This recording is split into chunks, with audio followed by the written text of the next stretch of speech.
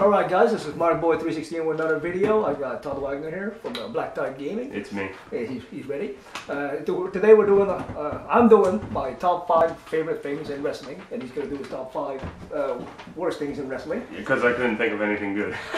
Alright, for me coming in at number 5, I think one of the things that I like about wrestling in general is that there's a lot of options out there. There's Ring of Honor, there's New Japan, there's WWE, That's what NXT. That was one of my 2 things I wrote down. That's what I like. There's a whole lot of options out there. Number 4, I think there's more access than there's ever been to finding wrestling matches or wrestling in general. You can go YouTube, you can go on Ring of Honor site, New Japan site. You can go anywhere. It's more accessible than it used to be back in the day. Like tape traders and stuff, and now you can just boom anywhere. It's right there.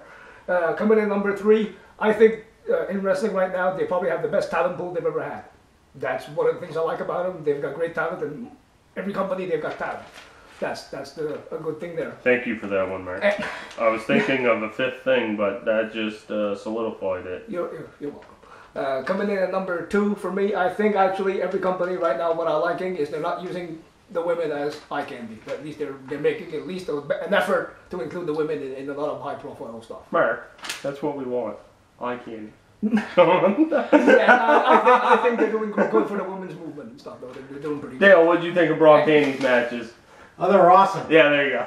Yeah. And my number 1 thing that I like about wrestling is that they can still have good matches. Even when a storyline is crappy, I still think they can still put on great matches, and they still can. That's what I like about it.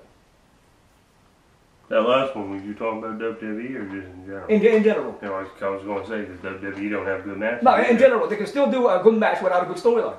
I like that. Here's my worst 5 of my top 100. Is inconsistent stories. Where they'll have a storyline going and all of a sudden the next week they just forget about it. Yeah.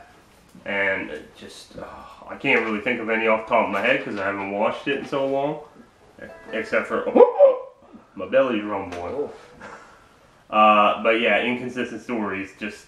Well, see, like what? Like the Hornswoggle thing with Triple H and McMahon and that. Who was it? Yeah, and the McMahon blowing up in the limousine. Yeah.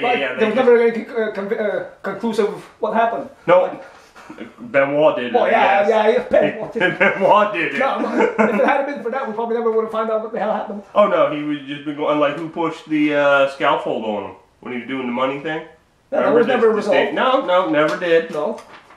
And there's been a lot like recent ones too, but I just like I just check the results and I see how stuff changes from week to week, and I'll watch a highlight randomly, and it'll be completely different from the week before, and I'm like, didn't he go? Well, like with Lashley, when he turned on Leo Rush when he lost the Intercontinental, next night they were teaming back together.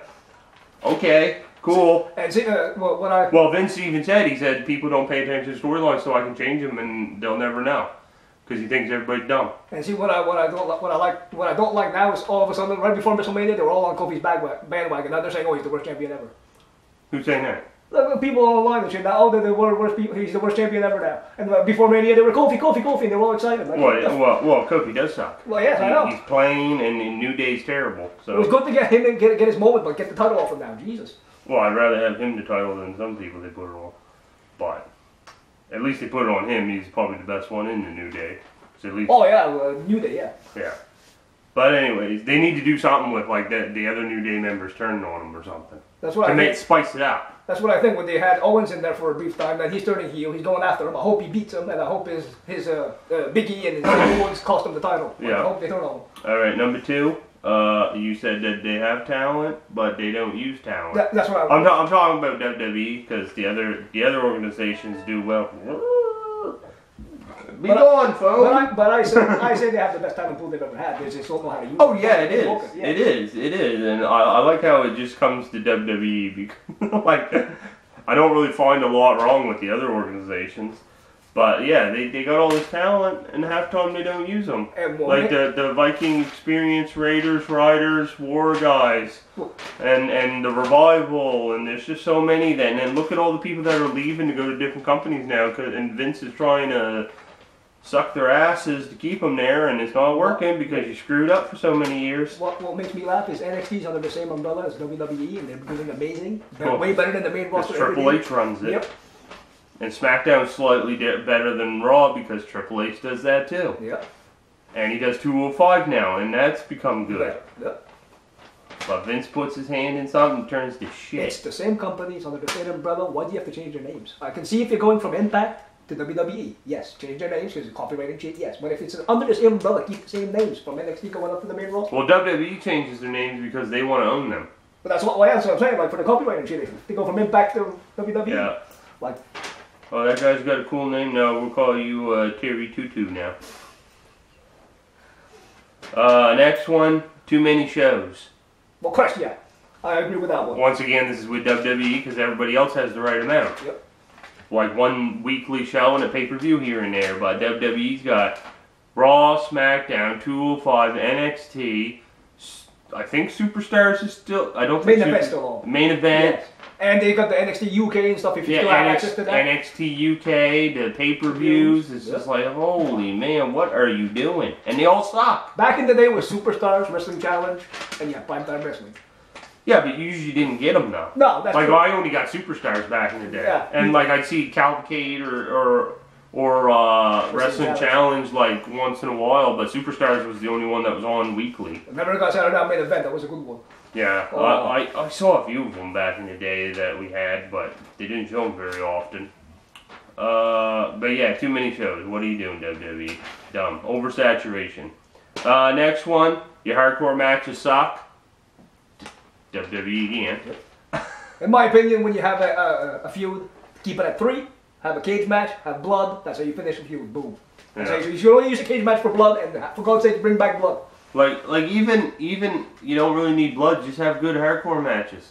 Like Shane and Miz at WrestleMania. That was fantastic. That was such a good match. Why can't you do that all the time? Even I think it's just they're all afraid to take bumps now because they're all wusses. They don't want to do anything. They just want to go out there and have their 5-minute match and go back and get their money, and they don't care about the business anymore like they used to. Triple H Batista was good through No Holds Barred. That was a good match.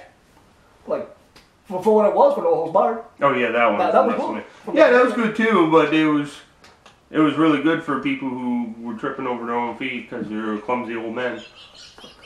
But it was still good. Yeah. Like, man, it's just like we watched that TNA one.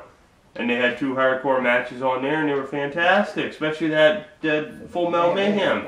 That match was insane. Yep. And like you didn't need blood in it, but they still had blood on the show. And in the world title match. Every other company can have a power driver. Oh yeah, Crazy Paul, Canadian Destroyers off top rope. Yep. On NXT they do pile drivers. Wow. Like not straight up pile driver, but they do Canadian Destroyers. Adam Cole, that's one of his main moves. Off the middle rope there when he jumps off, yeah? Yeah. Like he does. Triple H lets him do it. Just Vince. Get rid of Vince. Hashtag get rid of Vince. Screw Vince. And then my final one is again with WWE. I can't think of anything really bad with the other companies. It's the terrible commentary. Yeah, please change the commentary. NXT's got good commentary. Well, except for Percy. Percy sucks. But like the main roster is terrible. Other than Corey Graves, the rest of them all suck. He's the only good one.